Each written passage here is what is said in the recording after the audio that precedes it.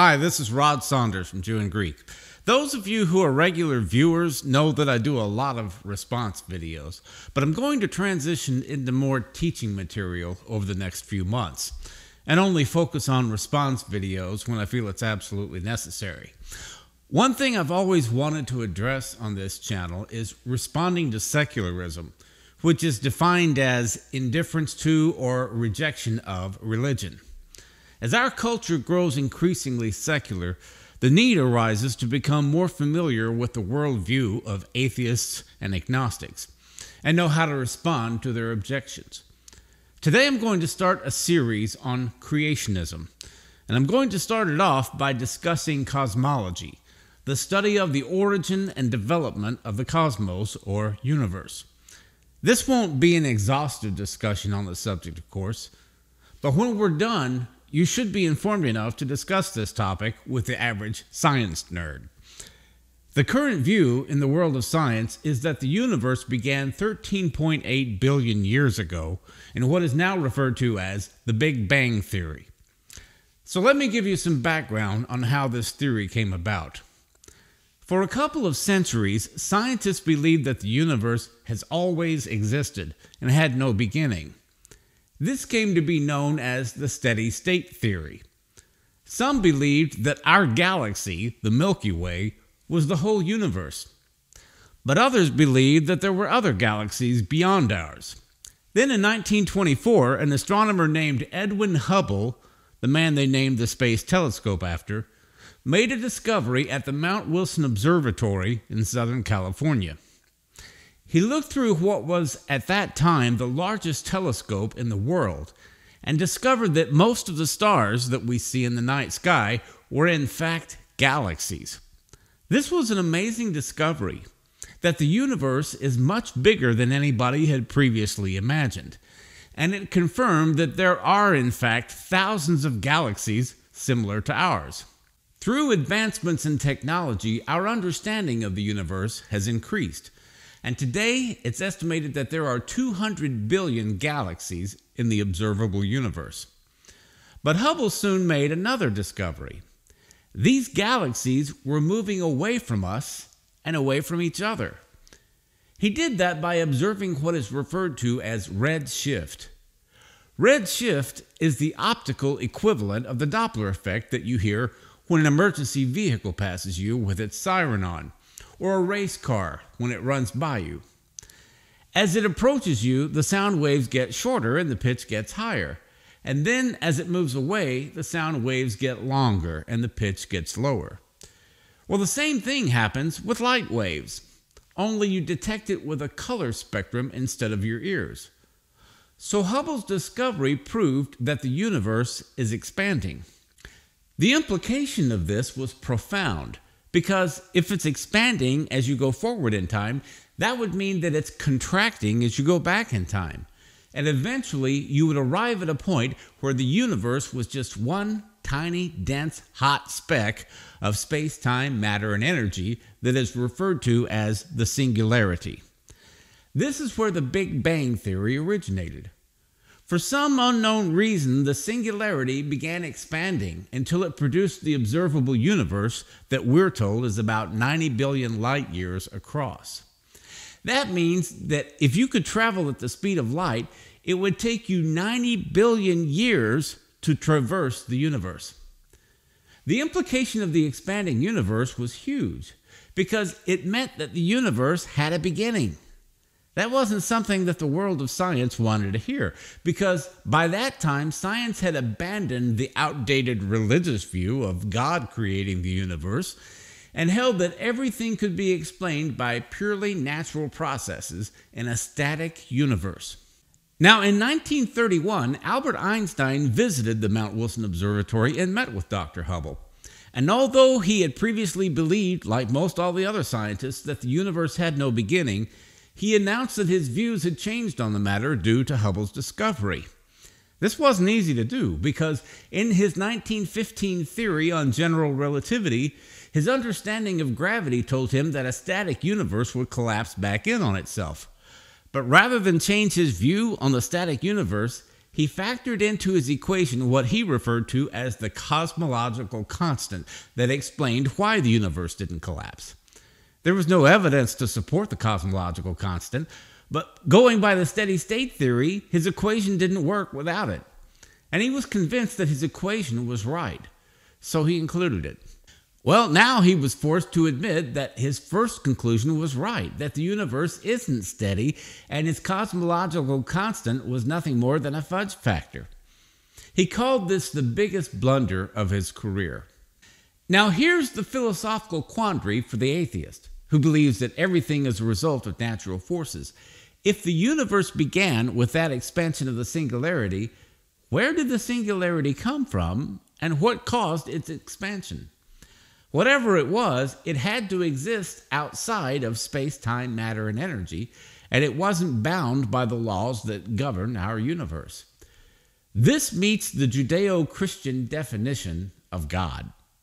So in effect, whether you believe in God or not, you have to have a miracle to get the whole thing started. This is what Aristotle referred to as the unmoved mover, or the prime mover. In the world of apologetics, we refer to this as the Kalam cosmological argument.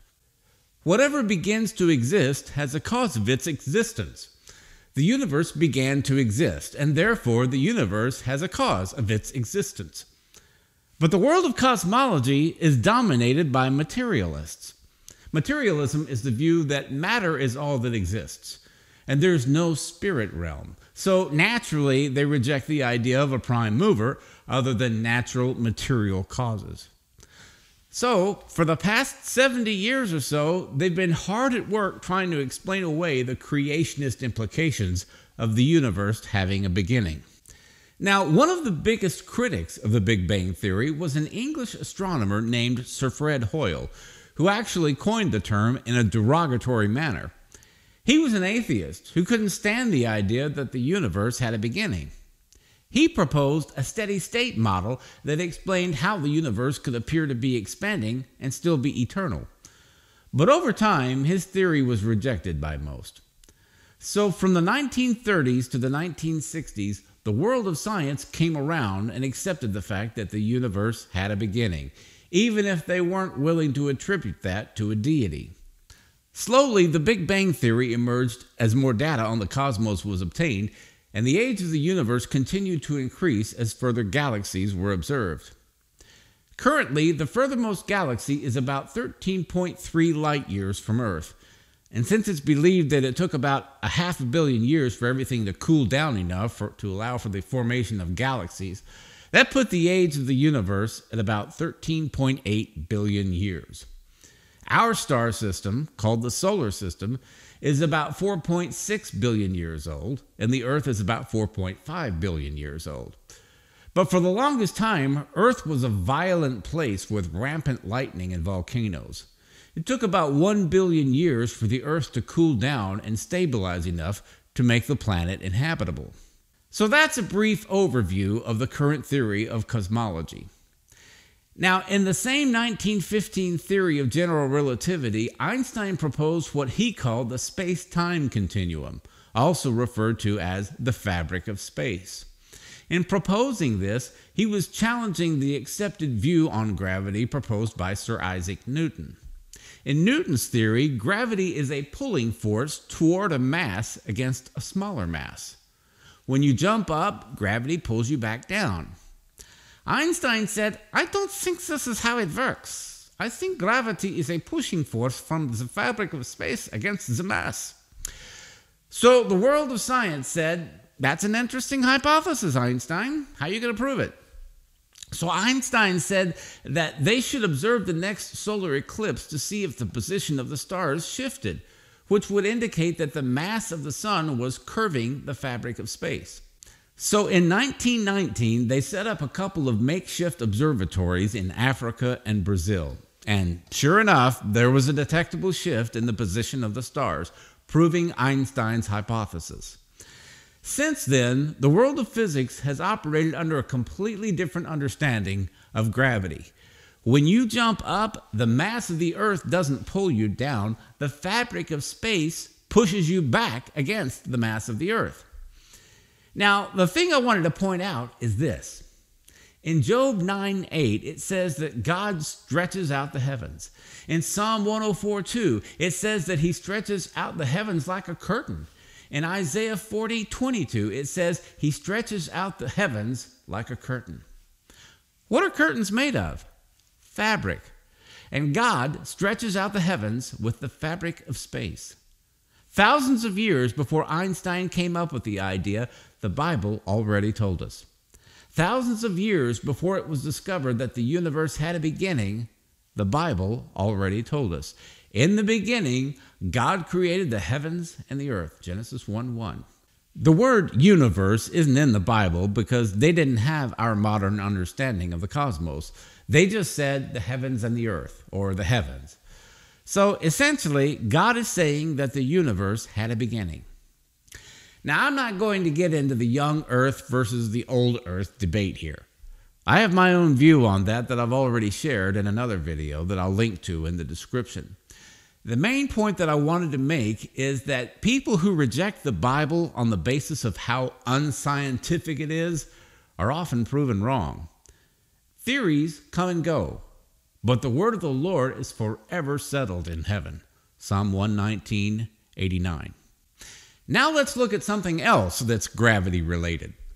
Sir Fred Hoyle, the atheist who rejected the idea that the universe had a beginning, eventually realized that the universe was fine-tuned to such an extent that it was ridiculous to conclude that things turned out the way they did by chance. He said, "A common-sense interpretation of the facts suggests that a super-intellect has monkeyed with physics, as well as with chemistry and biology, and that there are no blind forces worth speaking about in nature." He never embraced religion, though. Instead, he came up with a theory called Panspermia, which says that life on Earth couldn't have come about through purely natural processes, as Darwinians insist.